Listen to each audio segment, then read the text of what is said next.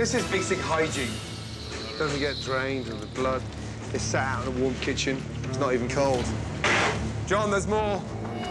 When Chef Gordon pulled those potato skins out, I knew that he had found something that I wasn't gonna like. So, hold on a minute. That's gonna be deep fried tomorrow. Yeah. That's really gonna make it taste better, right? Potatoes are rotten, and we're sat here wondering why the business is on its arse. It starts at the top, John. It's called responsibility. No wonder you've given up. I've been in denial, and I've lowered my standards, and it takes somebody like a Gordon Ramsay to come in and wake you up. Rotten tomatoes. Soft, rotten, rotten peppers. The whole box is rotten. I wanted to crawl under the table and hide my face so people wouldn't associate me with such crap. If you seriously are honest with yourself that you are starting again, then we start again. Well, we'll do whatever it takes.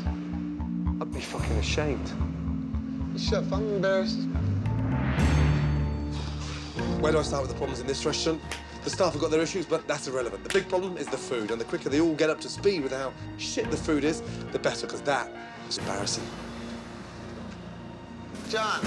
Yeah. You gonna pitch all this crap? Chef Ramsay gave us a challenge to see if we're committed to changing this food and making it better. It's a fresh start for everybody, everything. Right. Oh my God, are they taking all the food out? They are. I guess we start new tomorrow. I guess so. I was absolutely ecstatic that he was throwing everything away. It has been a huge complaint for a long time. So how does it feel to throw all that away? Does it feel like a purging? Yeah, I have to now. It could. Let it go. Just let it all go.